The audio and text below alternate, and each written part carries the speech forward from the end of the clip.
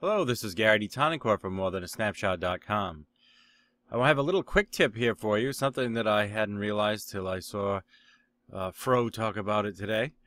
And it's called Auto Advance. Now, one tip that I always give in my classes about how to review your images would be to hit Shift and Tab, and that puts away all the side panels. And then if you double click on an image, you can see it nice and big. One other tip I like to use is pressing L, and that makes the background go dark. It turns off the lights.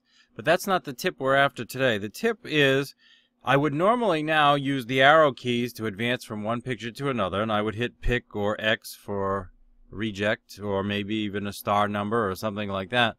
But if you hit cap locks, instead of having to use the arrows, when you hit pick or next or whatever, it'll automatically advance the picture to the next one. So, for example, if I hit pick for this photo, it automatically advances me to the next photo. If I hit pick again, it'll keep advancing. So, I mean, it's not going to save a lot of time, but it's one less button you have to hit. It's kind of cool, so give it a try and see what you think.